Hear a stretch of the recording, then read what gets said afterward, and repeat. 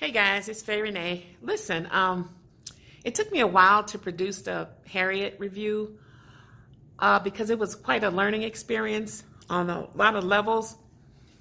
I came away with a lot more thoughts than I put in the review, but everyone's concept of art is different. Evidently, this is Cassie Lemon's view. This is her stance, and this is how she wanted to portray Harriet Tubman. And also the screenwriter, Gregory Allen Howard. So I think I have to give them that. That's their vision.